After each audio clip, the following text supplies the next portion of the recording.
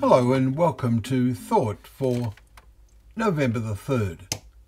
Our readings are 2 Chronicles chapter 32, Daniel chapter 12 and Acts chapter 13. And our thought is, look you scoffers. Today we read how the missionary work of the dramatically converted Paul began in earnest. Many of the Jews, however, are jealous of his popularity, and this blinds their minds to the message he is preaching. He warns them, "Beware, therefore, lest what is said in the prophets should come about. Look, you scoffers, be astounded and perish, for I am doing a work in your days, a work that you will not believe even if one tells it to you." Acts chapter 13, and he is quoting from Habakkuk chapter 1 verse 5. It is exactly the same today, but with different motivations.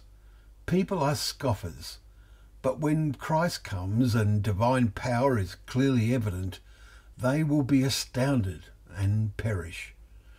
And how thought-challenging is what we read in the last chapter of Daniel today. The prophet told us to shut up the words and seal the book until the time of the end. Many shall run to and fro, and knowledge shall increase, we read in verse 4. It is remarkable how knowledge has dramatically increased in the last century or two. Well, even in the last 10 years. And now, almost yearly, it is the same with travel. It is running to and fro, even though we are restricted by COVID. But 65 years ago, we were travelling by ship from the UK to Australia, and it took 30 days. Today, you can fly in less than 30 hours. It took 5 days to fly 65 years ago, staying in hotels overnight at a cost of a small fortune.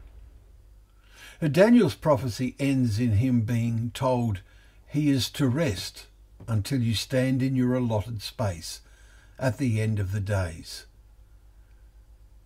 Jesus tells us this in Revelation 14 and verse 13. "Blessed are the dead who die in the Lord, that they may rest from their labours."